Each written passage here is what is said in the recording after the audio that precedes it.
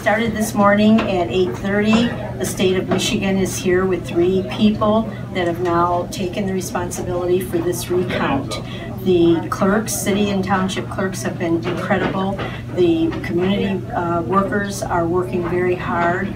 We've gone through about 15 ballot containers at this point. We'll continue working tonight until we hear from the state as to whether it's been stopped or not. 8,000 total votes were cast in the November election, and that means that if we're averaging 20,000 a day, it could take us at least 4 days. We are prepared to work Thursday, Friday, Saturday, and Sunday.